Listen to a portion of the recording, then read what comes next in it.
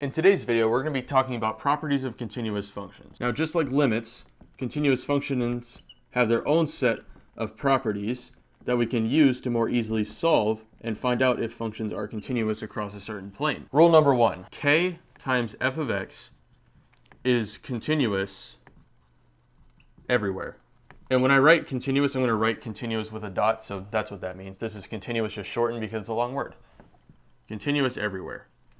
So as an example, if we have the function y equals x, we can change this function into y equals 2x, with k being our scalar on our original function, and it's still continuous across the entire plane. And this is true for all continuous functions. Property number two, f of x plus g of x and f of x minus g of x are continuous everywhere. Continuous everywhere.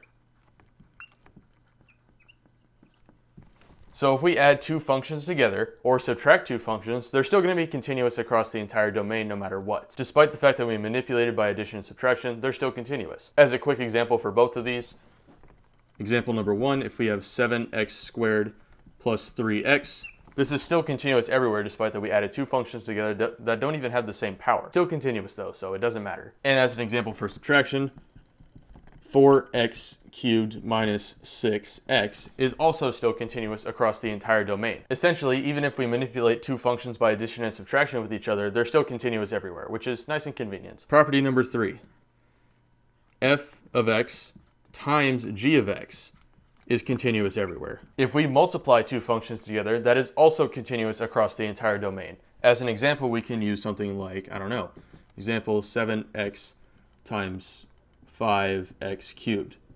Despite the fact that we were manipulating these two functions by multiplication, it is still continuous everywhere. You may notice that this is very similar to rule number two. I just didn't put it with them because it's kind of a different type of operation. And now property number four, you may guess, is about division, and you'd be right. Property number four, f of x divided by g of x, two functions being divided by each other, are continuous everywhere, except for one spot. We need to tack on one extra rule to rule number four here in order for this to be true.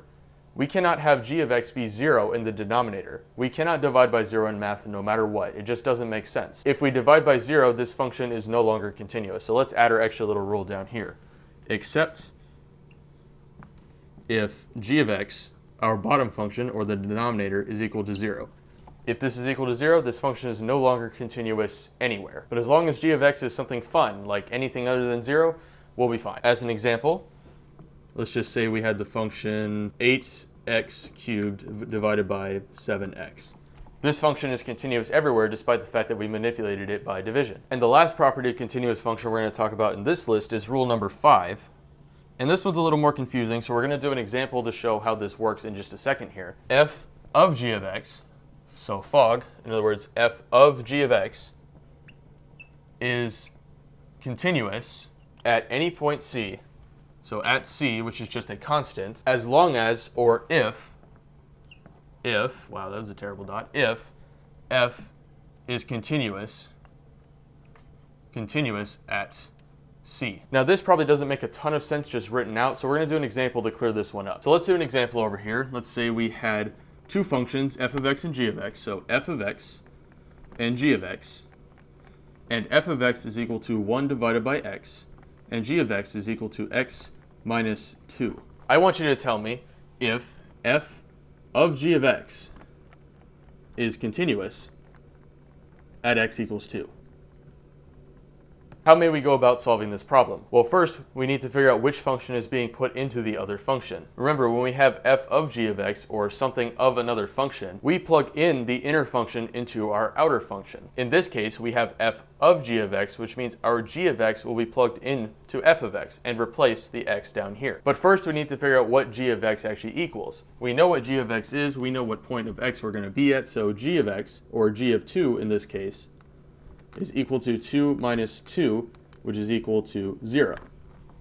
So now we need to take g of 2 and plug it in for f. G of 2 is equal to 0, so now we just need to find f of 0, which is equal to 1 divided by 0, which of course does not exist. What does this all mean? Well, since we have a 1 over 0 here, that means we have a discontinuity here, meaning that the function does not exist at whatever this point was. And this point, if you remember, is g of x at x equals 2, which of course equaled 0, meaning that f is not continuous at x equals 2. So our answer is not continuous. I'm just going to write not and underline it, something like that.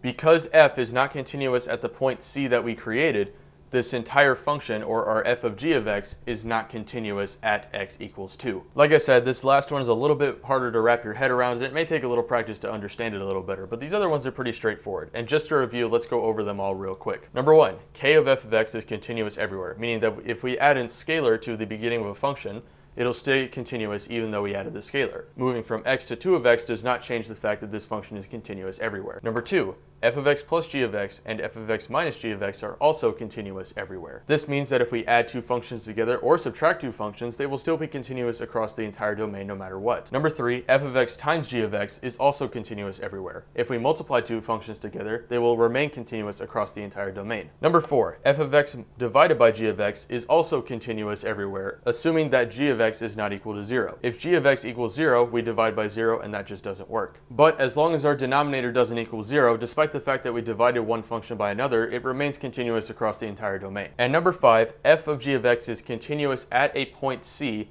if f is continuous at c. This means that as long as f of x exists wherever we plug in our x to our g of x, the function is continuous at that point.